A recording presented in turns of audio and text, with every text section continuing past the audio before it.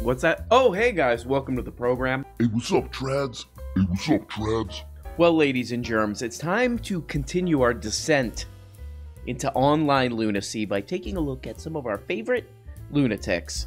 Some of our favorite online goons. They go by the name of, I believe, they call themselves the Daily Weirdos. So, because of the investigation of our friend Matt Walsh here at Daily... Wait, hold on a second. What do we got here?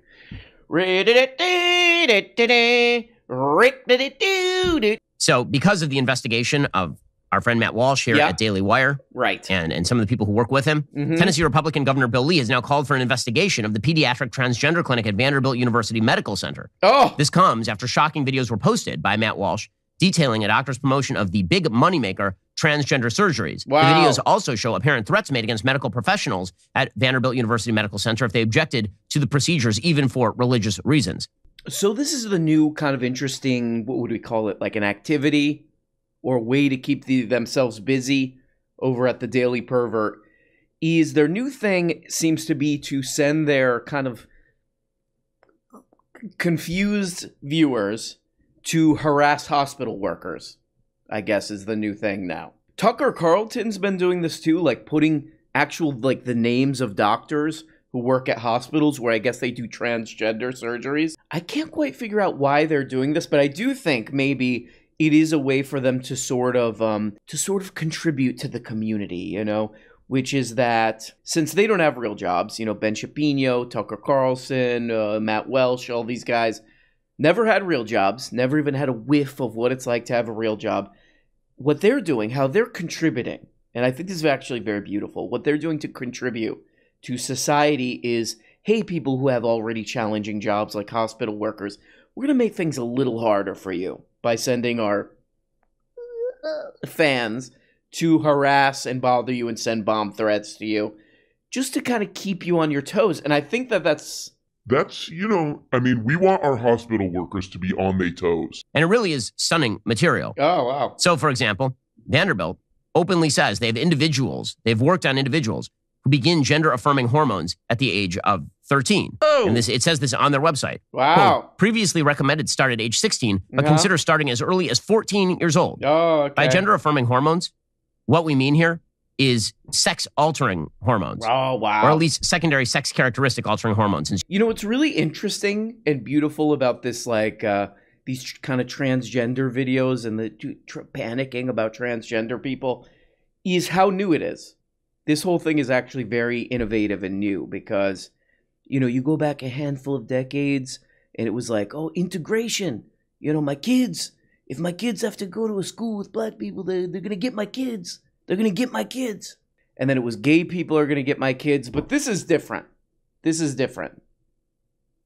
But then in a lecture during Vanderbilt's LGBTQ Health Grand Rounds lecture series, which live streamed to Facebook but was viewed by almost nobody at the time, Dr. Taylor was a bit more detailed in explaining the hospital's actual motivations for expanding into quote-unquote transgender care. Oh, wow. In fact, she said that she personally helped to convince the institution to make the move, based in part because she claims it's the right thing to do, but also in large part because gender affirmation surgeries are, quote, big money makers. Whoa. She boasted that a phalloplasty, which is the construction of an artificial penis, Sorry. C.K. Louis. Cut from other parts of the body. She said that those could be worth $100,000 when you factor in all of the follow-ups that are necessary. Wow. Listen. Okay. Starting in January 1st of 2017, according to the Affordable Care Act, insurance carriers are mandated to cover medical expenses. These surgeries make a lot of money. So female to male chest reconstruction can bring in $40,000. A patient just on routine hormone treatment, who I'm only seeing a few times a year, can bring in several $1,000s because that requires a lot of visits and labs. It actually makes money for the hospital. This thing has gone kind of viral, and he was even on the Tucker Carlson show. Cutting the breasts off little girls? Whoa! Sterilizing 14-year-olds? Like, yeah, okay. Yeah, we're not the criminals here. And by the way, I've got to believe that not everyone on the board at Vanderbilt Medical Center is a bad person. I've got to believe a lot of these people had no idea this was happening. So we got to kind of hand it to Matt Warch on this one because, like, this is actually pretty good propaganda. You get this video. I don't know where he dug up this video. He says it was a Facebook live stream, which these shadowy people, they want to hide this, so they Facebook live streamed it. Walsh on Wednesday posted a series of videos on Twitter he said were taken in 2018 and 2020, including one featuring Vanderbilt physician Dr. Shane blah blah blah, calling gender transition surgery a, quote, big money maker. Some procedures, which are covered by the Affordable Care Act, could bring in up to 40 G's. Wow. And others could cost 100 G's. Wow. Here's an interesting little note. Taylor does not refer to children in the video clip Walsh posted. It's weird because he's connecting it to children the whole time. That's kind of interesting. But it is pretty good because it is kind of shocking. They're like, look at how much money we can make off of transgender surgeries, okay? We did find a doctor who talks about how she convinced Nashville to get into the gender transition game to begin with. And she says that, yeah, she told him it's the right thing to do, but also in large part, it's a big moneymaker, which were her exact words. And she goes into some of the details about how much money there is to be made from this. And one of the So I guess with the Daily Wire, who now I'm really pissed off at because they're the type of dirty communists, and many say, not me, who believe that this disgusting profit motive should be taken out of the healthcare system. I disagree. Because what's that guy's name? Adam Smith. Is it Adam Smith or Adam Levine? Which is the guy who wrote the book about the stuff? I guess what they're saying is like, look, life as a transgender person is probably hard enough already. Why would we make it even harder for them to have to pay, $100,000 or whatever, $50,000, all this crap, jump through all these insurance hoops to get the medical attention they need? No, that should be taken out of the market. That's what I'm reading what they're saying. And as a Republican, I am pretty pissed off right now. I don't know if you guys know this. I'm a Daily Wire subscriber, back behind the scenes or whatever. They're going to be hearing from me. Let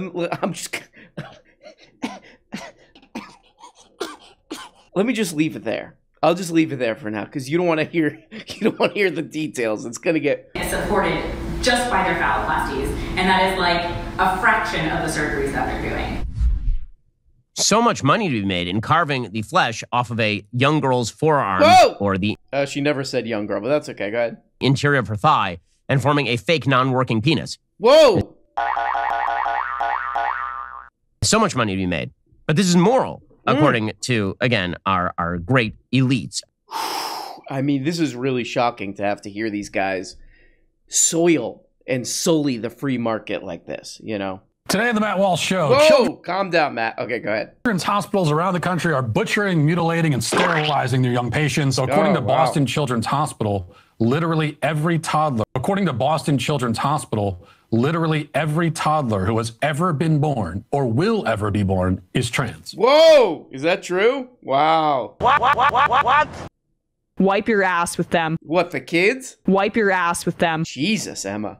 Now, if it seems like they're casting the widest imaginable net in order to catch the most children they can. Right, like fish. I get it. I get the metaphor, dude. Okay, go ahead. And put them all on a path to sterilization and butchery before they can even talk. Well, that's because that's exactly what these monsters are doing. Whoa. And they've done it up until this moment without much resistance from the public. Exactly. But that has to end. Yep. We have to stop making it so easy on them. Right. And that's why I'm in the very early stages of trying to organize a national coordinated effort. Right. To fight back against this evil. Right. And by organize, I mean with a blank face and with posting to social media. Right. Exactly. So this is in August of 2022, and he's saying this to the, let's be honest, who's watching this stuff seriously? Kooks. Sorry, not their fault. But that's who watches this crap. Kooks. Lunatics. Okay? So he goes on, I'm like Bruce Willis in Die Hard. I'm a badass. This stops right here, right now. Yeah. I'm going to put an end to this. By the way, I'm not leaving the studio. I'm not leaving my air-conditioned studio. But you guys, you go get arrested. So instantly, this Boston Children's Hospital is like death threats, all this crap. All these lunatics are like, yes, all these lunatics took the bait, you know, and acted on it, and then they're harassing this hospital, making an already difficult job more difficult, which again, you know, this is the kind of thing you don't do when you've had a real job, but these guys haven't. That's okay. That's okay. Doing real work is not for everybody.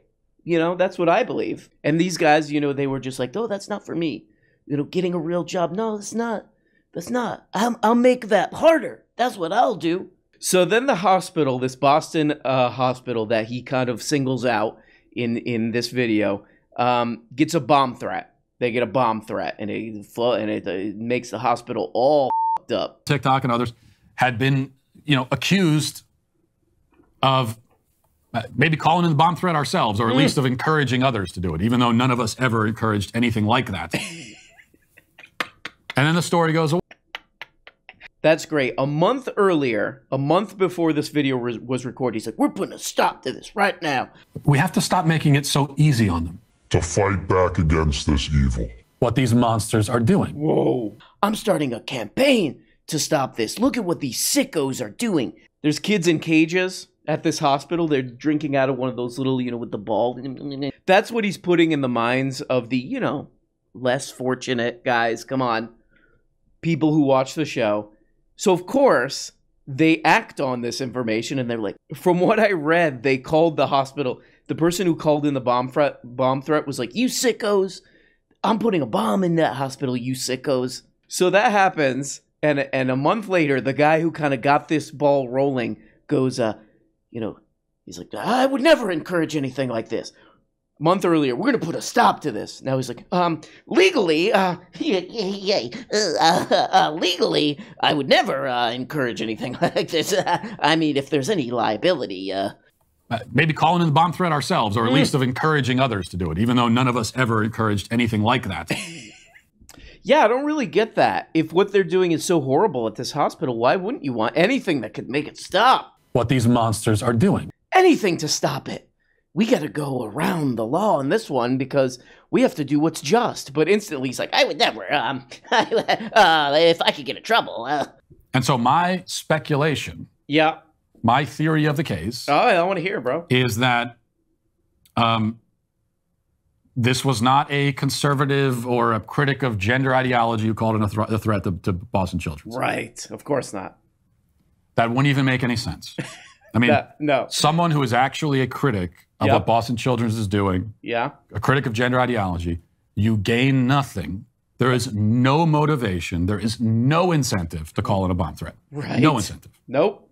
Even aside from the fact that it's obviously a morally wrong, atrocious thing to do. Yeah, that makes no sense. That makes no sense. A media figure targets a specific hospital. Immediately after that, they get a bunch of death threats and all kind of threats. And then there's a bomb threat. Well, has nothing to do. And then after the bomb threat, same guy posted to Twitter, I would like to know what false alarm means exactly. Police are being coy about it. Plenty of reason to wonder whether false alarm really means leftist hoax. Whoa. So, man, I wonder who this suspect is that the FBI caught, you know, a week ago? Woman charged with threatening Boston Children's Hospital was a huge Trump fan. Oh, no. Oh, wow. Oh!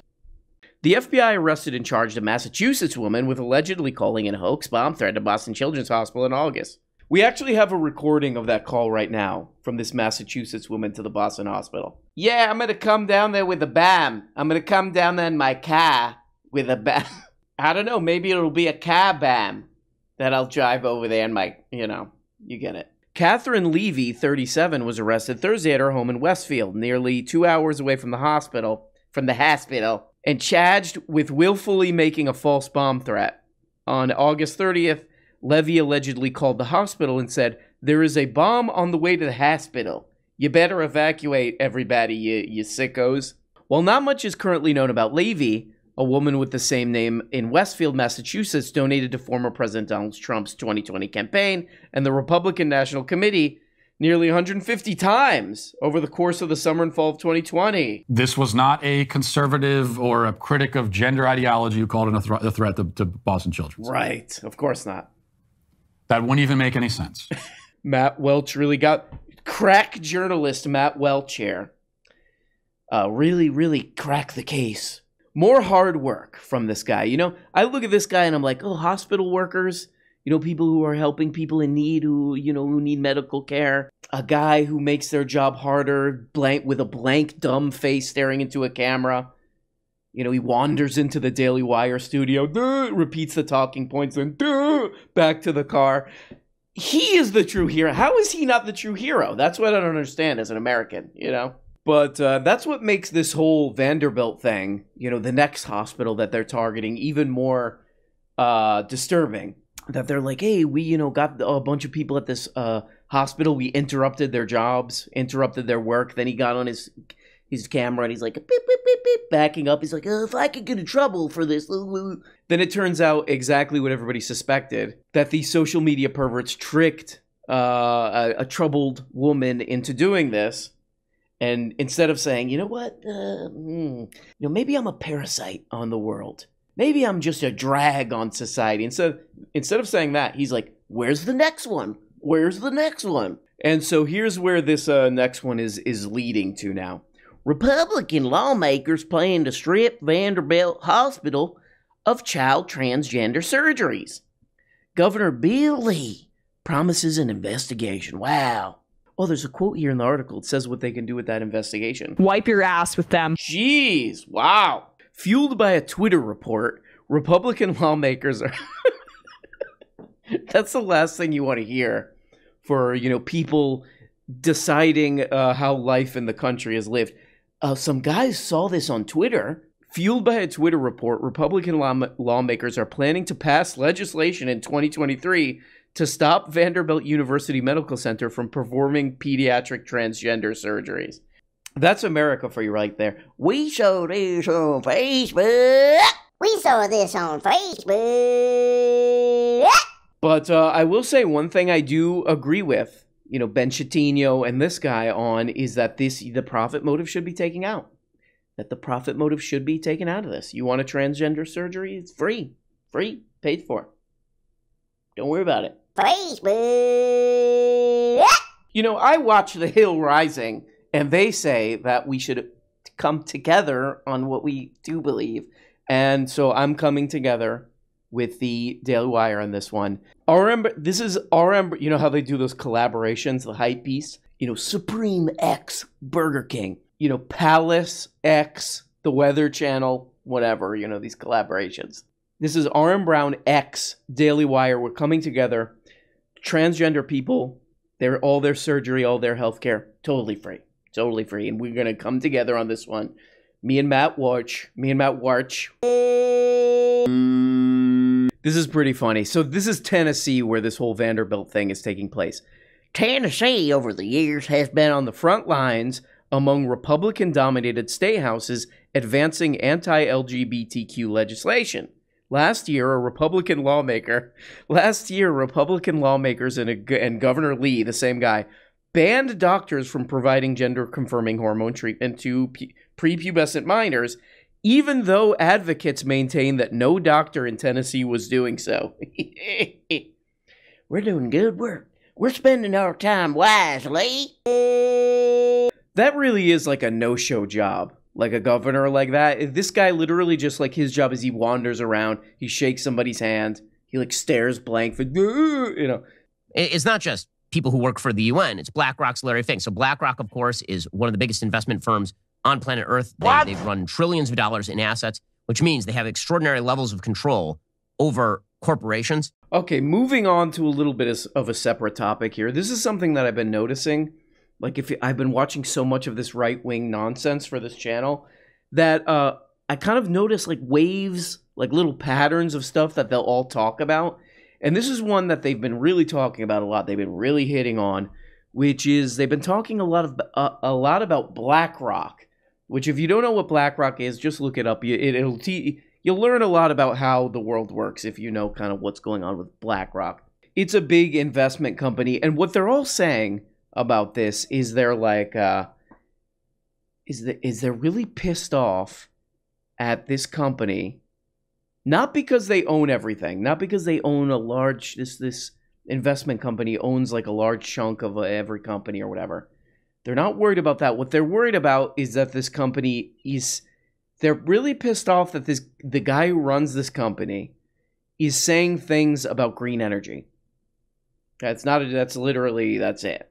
According to people like Larry Fink, it all has to be organized under Larry Fink. So if he can change the incentive structure by himself, using your money, by the way, because he doesn't own all the money at BlackRock. Okay. You just like how Larry Fink has invested your money, typically speaking, and now he's going to use the power of your pension fund in order to cram down his own values against your interest, by the way, as both a consumer and as an investor. Here's Larry Fink. I don't like that. Because of the rising energy prices, we are certainly seeing the green premium shrink quite considerably.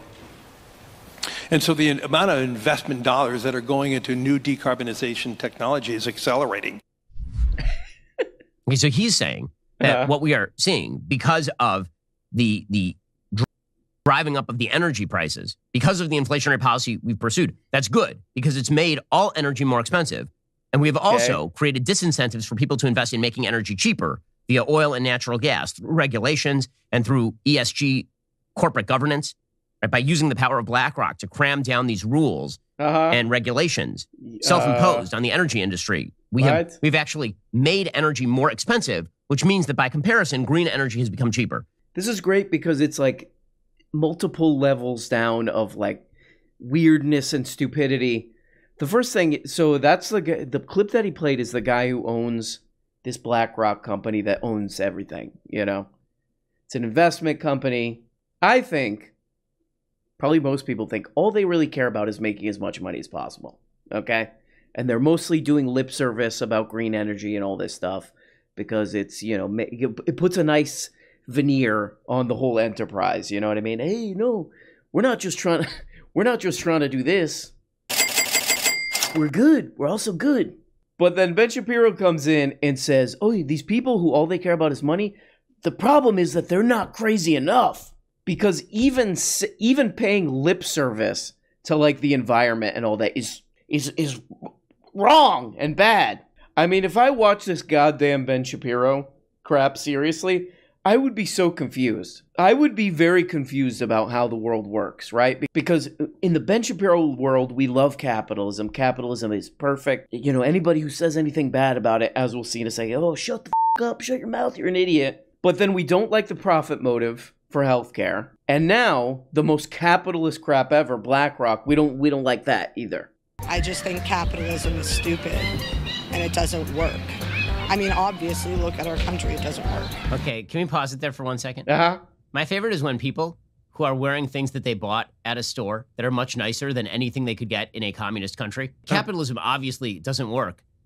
She said while wearing a sweatshirt that she got at a store and sunglasses she got at a store and carrying a purse that she got at a store. Yes, communism is obvious. Just look at our country. It doesn't work. Yes.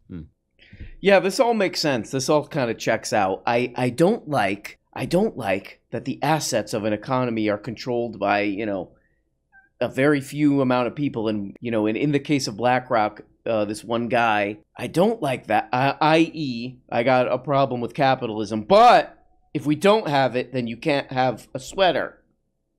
Like that. Like, by the way, this beautiful, he's like, People could criticize capitalism, but they have beautiful sweaters like this.